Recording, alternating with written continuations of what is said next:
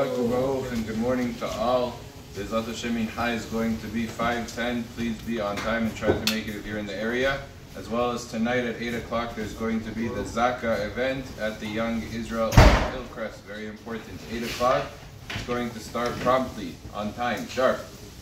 Halacha tells us that a person who was saying Birkat Hamazon when it wasn't Shabbat, maybe for example Mosei Shabbat, maybe some random day of the week, and he said it Tzivah,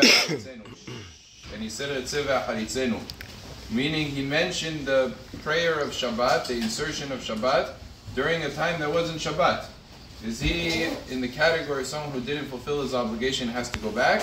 Or do we say, no, that's good enough? He said the Birkat Hamazon, that counts. Halacha lema'aseh, we say that if a person said that it's out of place, out of Shabbat, he still ended up fulfilling his obligation, and he does not go back to repeat the Birkat Hamazon a second time. Baruch Adonai Le'olam.